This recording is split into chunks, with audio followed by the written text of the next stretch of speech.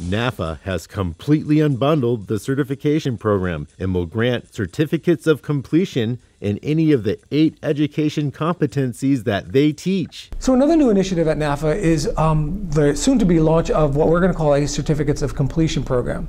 So if you're familiar with our Certified Automotive Fleet Manager program, that proves your expertise in the 8 domains of fleet management as NAFA has designated. You need to know these 8 disciplines of fleet management.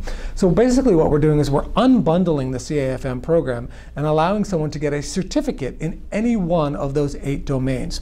So the CAFM program has a prerequisite. You have to have been a fleet manager for at least a year before you qualify. And then you have to enroll in and pass 8 different exams in order for you to become a certified automotive fleet manager. But what if you don't do fleet management all of the time? What if your job responsibility just touches on fleet management, but you're not the actual fleet manager? So for instance, if you're involved in procurement, and you deal with fleet, but you don't do fleet on a day-to-day basis, or you're in human resources, or you're in risk management, or you're in maintenance. You don't necessarily do fleet management every day, but you need to know about fleet management.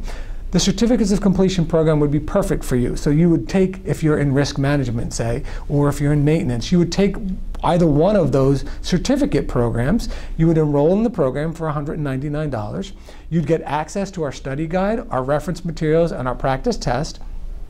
And you'd have a year to study all of those materials. And then within that year, you take the exam. If you pass the exam, you then get a certificate of completion from NAFA that says that you really know everything there is to know about the domain that you just passed.